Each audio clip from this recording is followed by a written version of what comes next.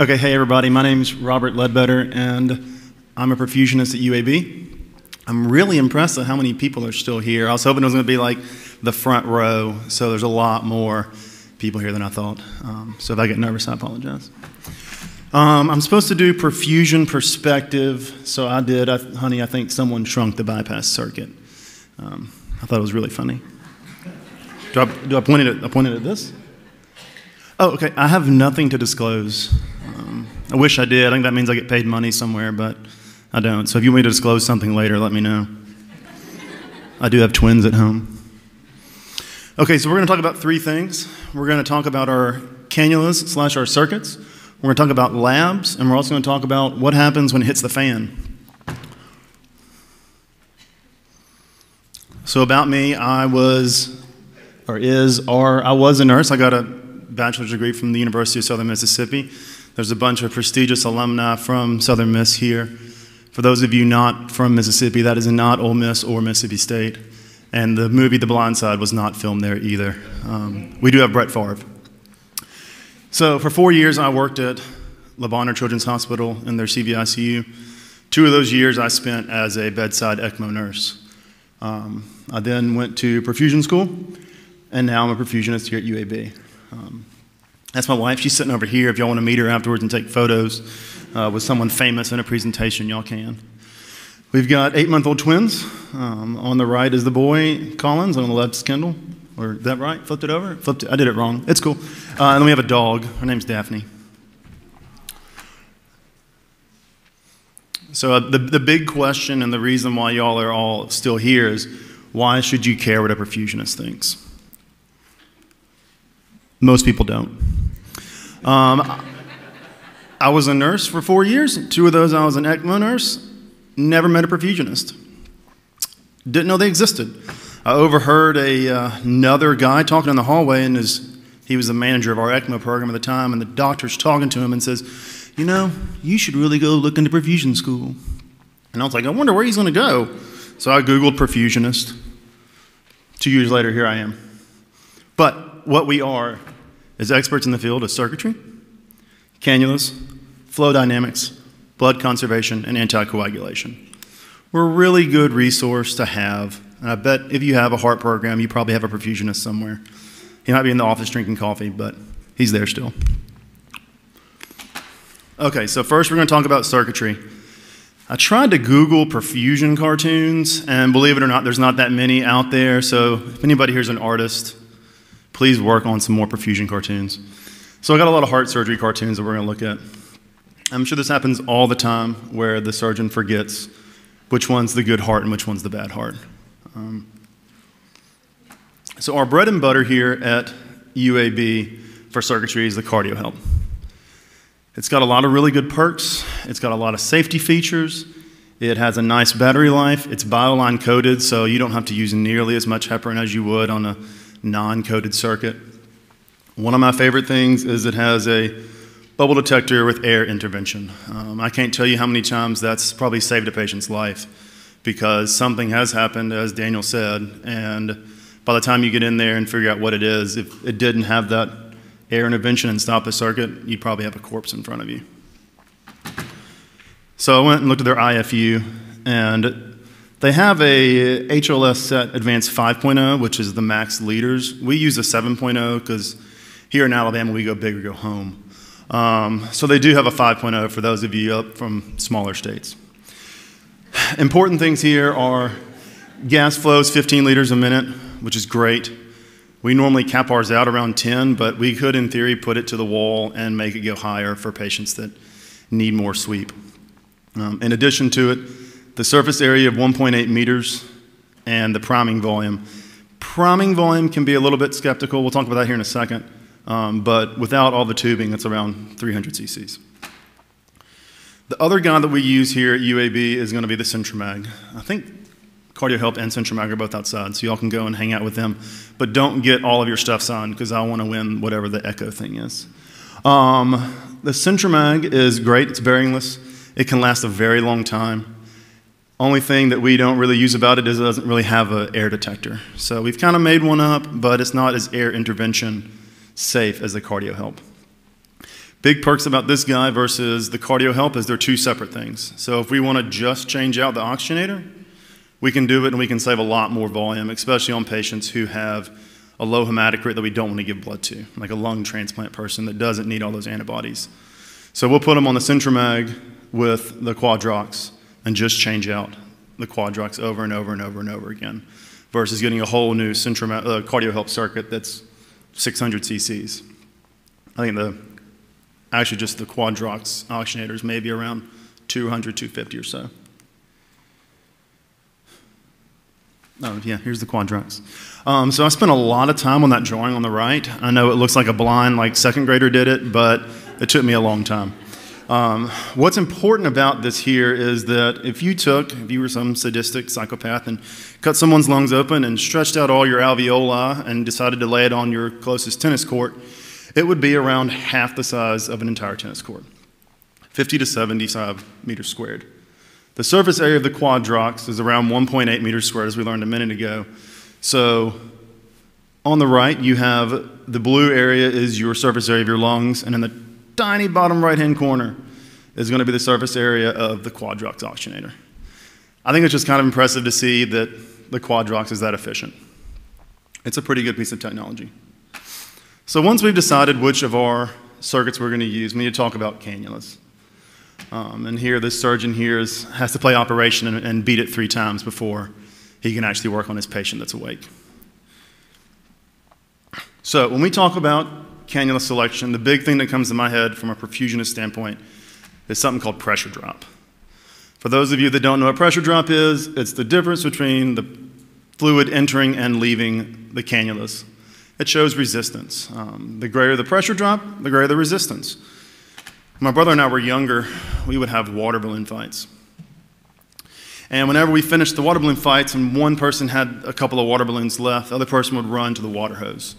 And you'd go and you'd crank the water hose up, and I would just squirt it at my brother. And whenever he ran out of balloons, he would run over the water hose, and instead of just holding it like this, he would stick his thumb over it.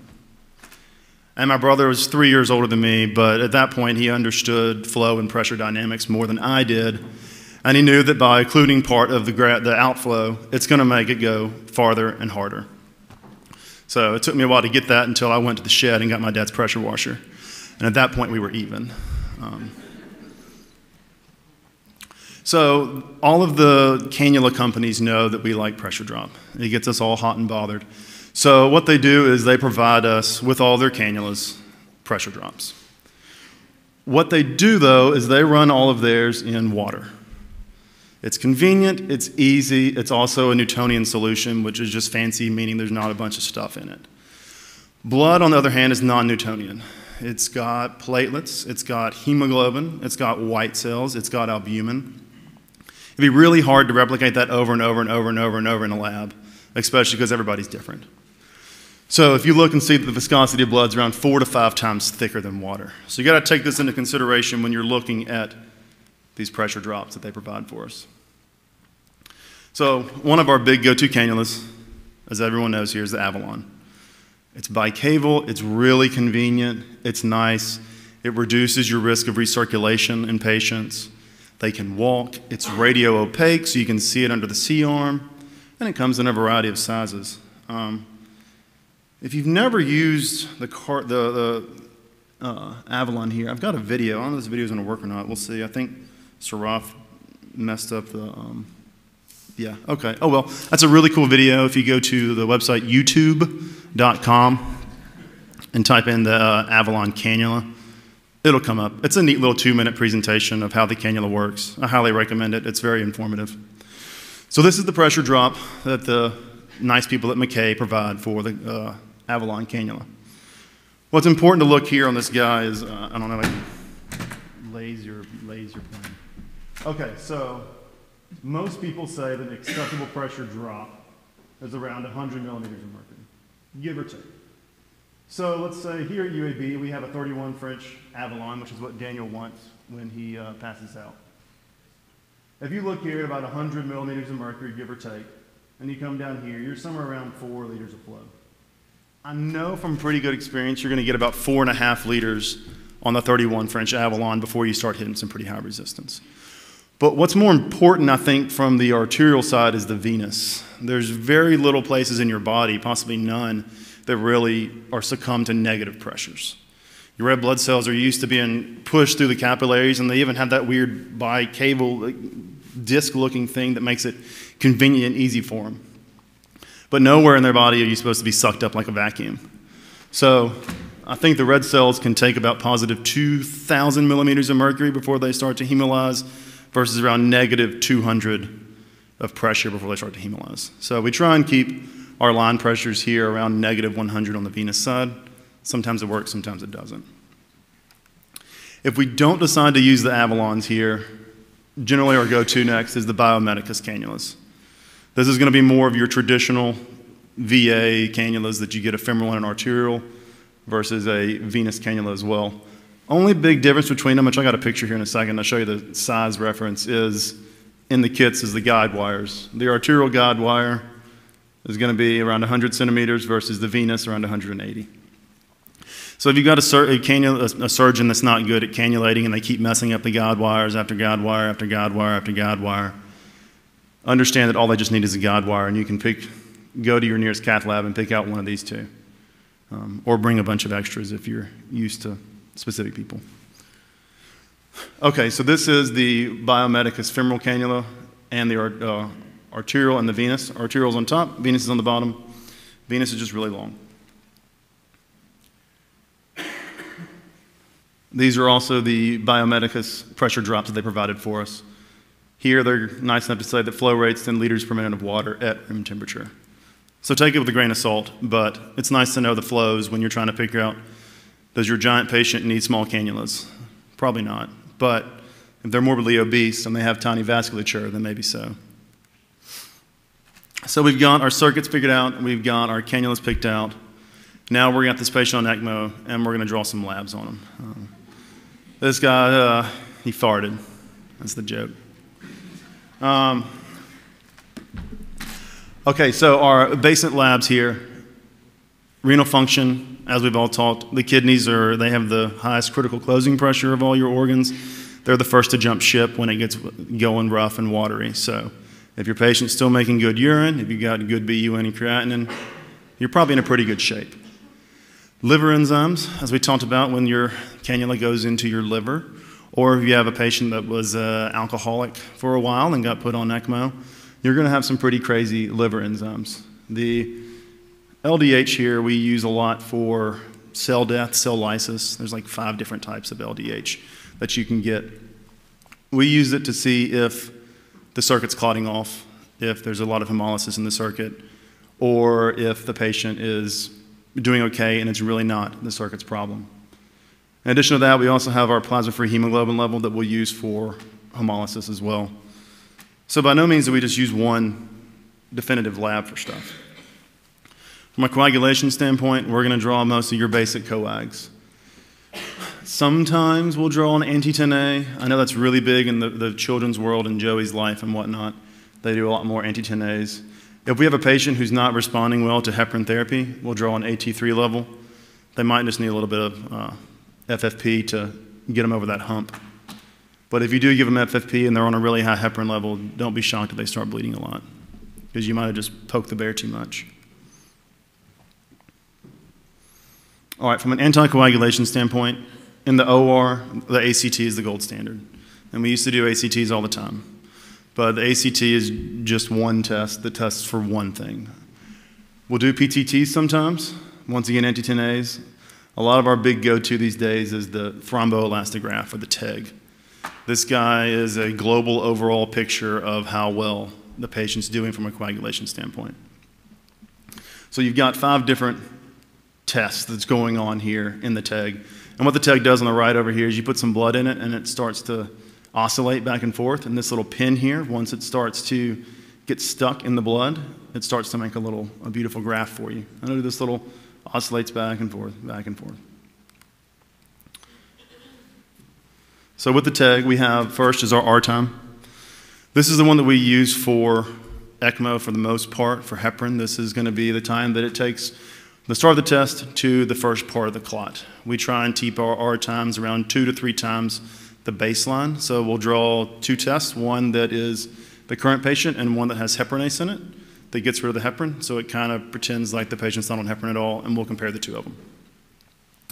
Next, you have your K time. This is the time that it takes for the clot to reach the fixed strength, which is 20 millimeters. Both the K time and the alpha angle are impacted by your fibrinogen level. So if these are low, you can treat them with cryo. If your R time's short and you want it to be long, give them heparin. If it's too long and you don't want it to be long, give them FFP. Our MA is going to be the highest amplitude of the test. This is impacted by your platelets. So if it's really narrow, you probably want to give more platelets. We can have patients that have been post-cardiotomy that have a platelet count of 400,000, but the platelets are so cold they don't actually work.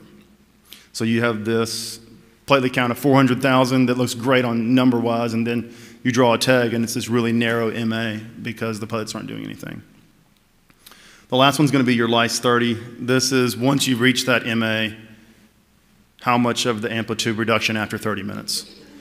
This is going to show if you have fibrinolysis prematurely, such as maybe you need some Amicar to treat the anti-fibrinolysis. So there's a bunch of words. Here's a picture. I think a picture's worth 1,000 words. This is pretty much what I just said. You've got your R time, K, alpha angle. Your MA is going to be this guy right here, and then your LYS 30 is right over here. I don't know if Matt Tyndall's here. Matt's our go-to TEG guy. So if you see him tomorrow, he's got gorgeous gray locks. He'll talk to you about tags until you want to pass out. Here's some different types of tags you might see in the real world. You got your normal coagulopathic, reduced platelet, primary fibrinolysis, hypercoagulable, DIC, and DIC stage 2. So take a look at those. Okay, so we've got our labs. Our patient's doing great. But now it's time for emergency mode. With emergencies, communications is so important, as Daniel talked about a minute ago. We do have two types of emergencies here at UAB. We have the one that works well and the one that is a giant cluster.